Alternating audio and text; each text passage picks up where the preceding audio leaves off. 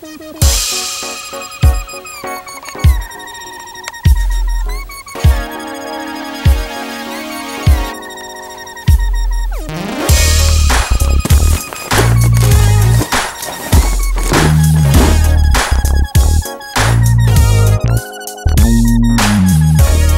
everybody, welcome back. We're gonna build a Quake Mech today. This is set 70632 Quake Mech from the Ninjago Movie line. It is a 1202 piece set. I picked this set up from a Facebook Marketplace ad, a few months ago. I'll link that up here. I ended up paying $100 for this and two other sets, one of which I was able to sell for about $80. So that means that this set and the other set came to about $20, $25, something like that. So I got a really good price on this set. Really excited to build it up. It's been in the backlog for a little while now, and we are going to build it and see what it looks like. Right, bud? Yeah. Yep. Son's here to help. Oh! Wow. A lot of bags. Way more than I expected, and way more than my green dragon. Yeah. Actually. Yep. That is the biggest Lego tire I've ever seen. Yeah. I'm trying to remember. I think the biggest set that I've built up to this point was the Fire Mech. I'm trying to remember how many pieces. Let me go look. So the Fire Mech had 944 pieces, so this set is actually bigger in terms of piece count. So this will be officially the largest Lego set that I've ever constructed. How about that? What? I think the other one had 8 bags too. Can I see that? Can I see? Yep, Oh, there you go. yeah. Why don't you look at that? Alright, so opening up the bag for the instruction manual. And there's the stickers. We've got the manual here. Here, I have to show you something.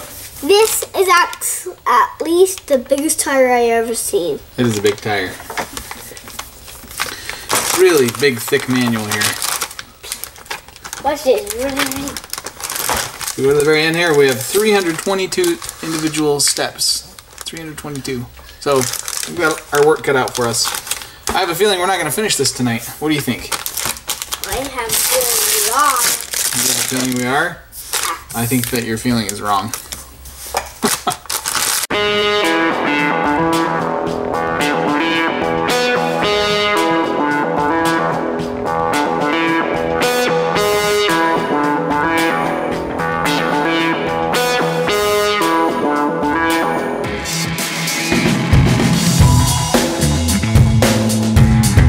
Alright, so my son finished the coal minifig. He's got this like hammer thing. It's his weapon, I guess. He looks pretty cool. I've always liked the coal character, the coal minifig. I think he looks pretty cool here. He's got that nice brown-black color combo. His sleeveless ninja outfit. Looks pretty cool. I don't like coal. Well, I do, but I don't like him that much because he's a ghost. He's a ghost? Yeah, in the show. Oh, in the show. Spoilers, Ninjago spoilers for those who watch the show. He's a ghost, apparently.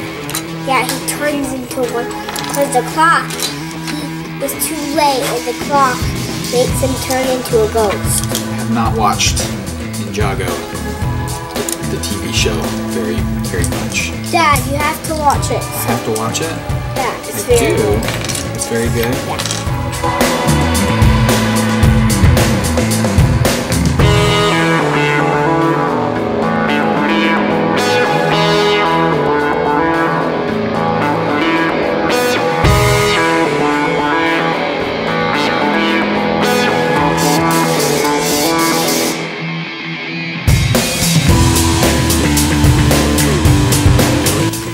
So I've got to push this pin into one of these red holes. I cannot get it to go. Aha! There, just a little more.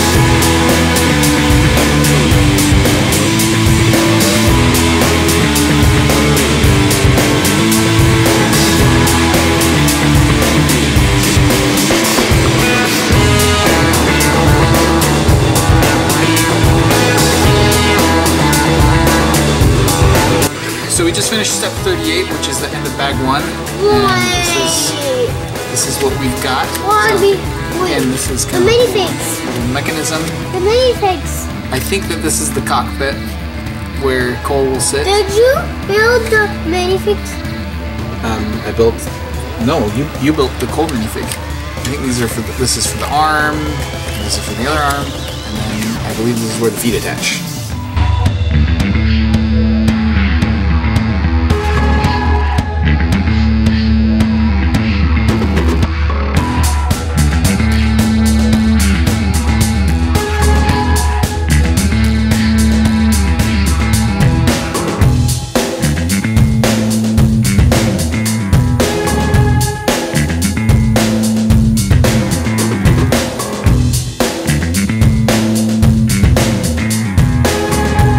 Okay, I just gotta show you because I already love this feature of this set. So he's got turntables, which is how he apparently controls the mech, which is just kind of amazing.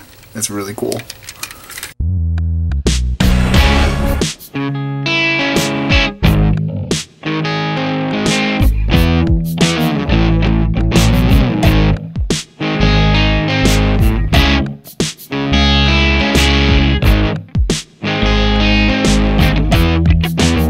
Just wrapped up step 74, which is the end of bag 2, and this is what we've got so far. I really like the headpiece here. The build for that is pretty cool. Looks like a samurai helmet. We got these like glowing things. I'm not exactly sure what those are supposed to be.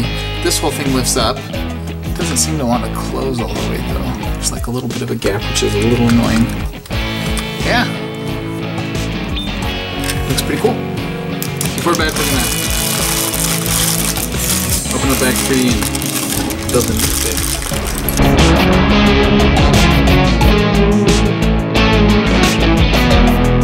Alright, so here is the minifig that we just built. The news reporter, journalist. Looks pretty good with his mic and his suit.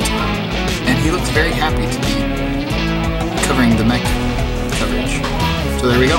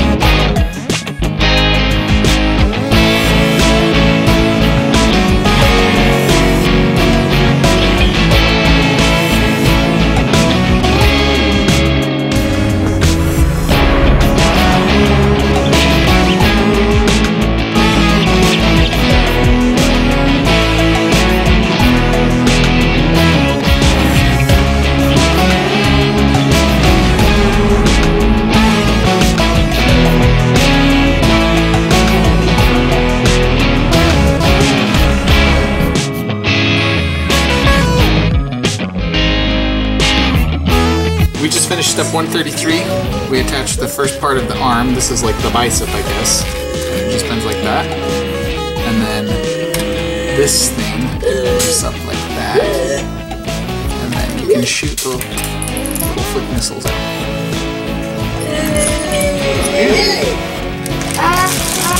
Bag 4.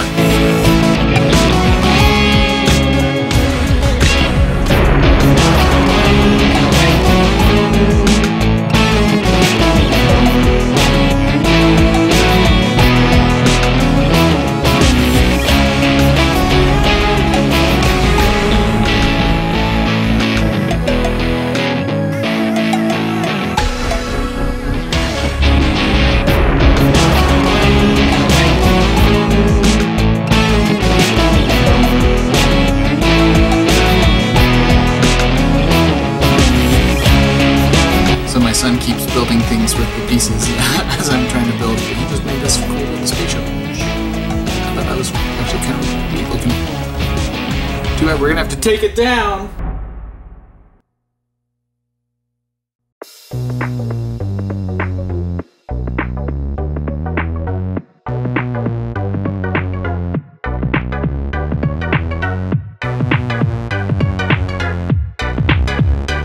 We got both of these done now. Bag 5.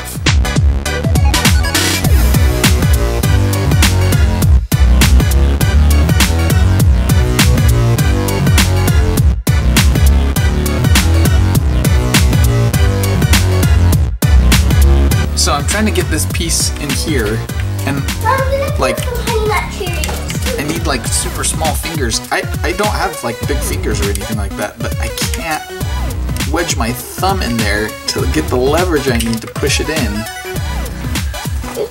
Yeah, I'm not sure how I'm gonna get this in here. I know it seems hard. It is hard. Ah! Got it.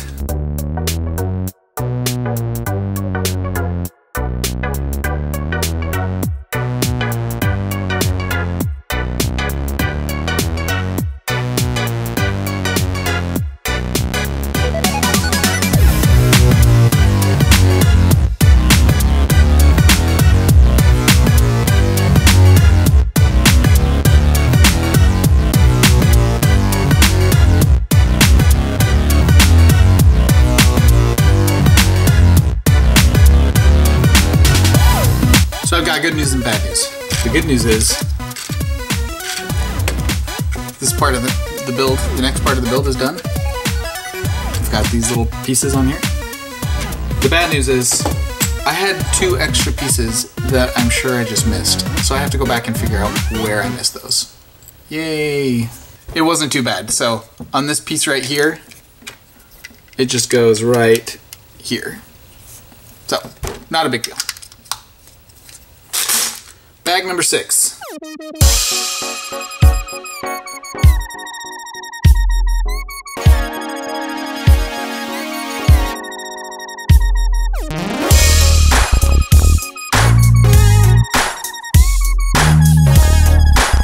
We got the hands all done. Looks really cool. That just is a great way to sort of shape those fingers. I love it. I love it so much. That's awesome.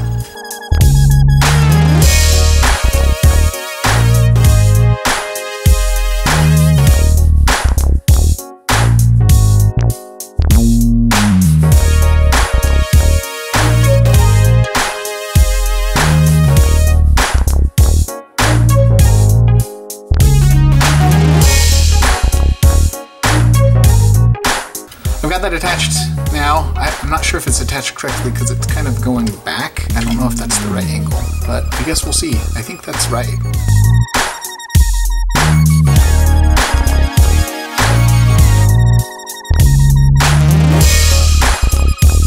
We got another minifig for ya. Bag 7.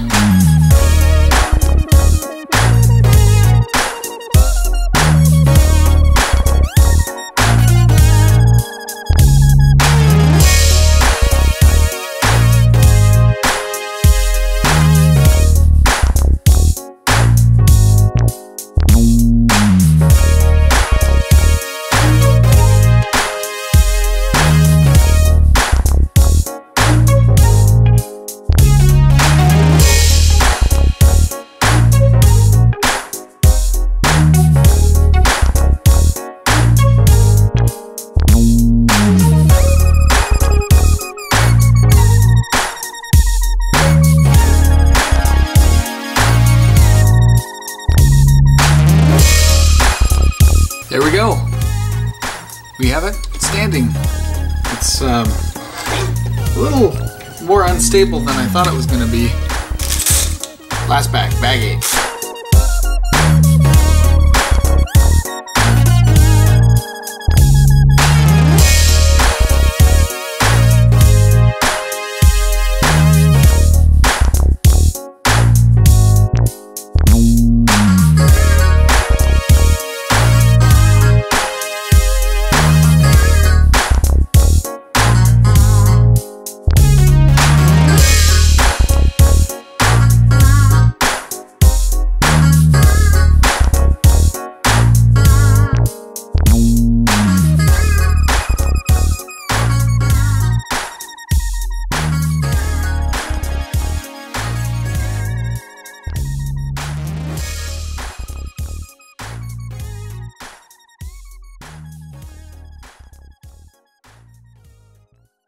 We are all done. All done. So the set is all finished, so I wanted to give you a little bit of a tour. I have to back up quite a bit here because just of the immense scale of this thing, it is really, really big. I'm kind of shocked at how big. But let's just go over it real quick. Let me show you the minifigs. First, we've got the bad dudes. We've got this guy who has like a crab helmet. He looks really awesome. This one has a great mustache. Really liking him. I like the journalist here. He also has a good mustache and that cool mic accessory. And then this is, I forget her name. My son would know, but I believe it is Lloyd's mother in the show or in the movie. So she's pretty cool. Although I hate her little skirt piece there, the little fabric piece. I don't know if I just put it on wrong, but it is not sitting well on there. I might need to readjust that. And then of course we have Cole up here in the cockpit. So let me just show you a little bit. Actually, let's start in the cockpit. So first we've got the little horns that look like a samurai helmet. We've got a whole bunch of spotlights all over this thing. Cole is in here, and apparently he uses the turntable to move the mech, which is really cool. We've got loudspeakers all over the place on either side.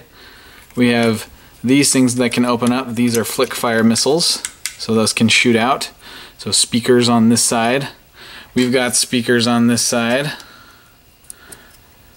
And then these can rotate up like that, the shoulders. They can't go down anymore, but they can rotate up. And then these joints right here can move back and forth and up and down for the hands. Now I want to show you these hands real quick. I love these hands. These are just the coolest hands ever. So they're posable, you can move them all around, you can kind of close it up like that, you can open it up. It just looks really cool. I mean, you could even, whoa! So one thing about this set is it's not exactly sturdy left to right.